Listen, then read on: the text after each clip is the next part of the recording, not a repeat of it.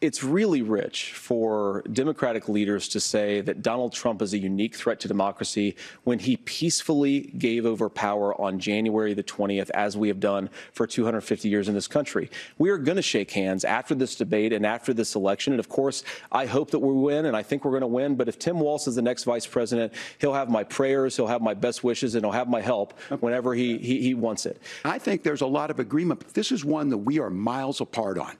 This was a threat to our democracy in a way that we had not seen.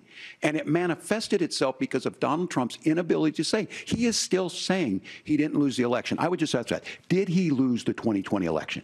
Tim, I'm focused on the future. Did Kamala Harris censor Americans from speaking their mind in the wake of the 2020 COVID situation? That is a damning non-answer. Donald Trump had 4 years. He had 4 years to do this. And he promised you, America, how easy it would be.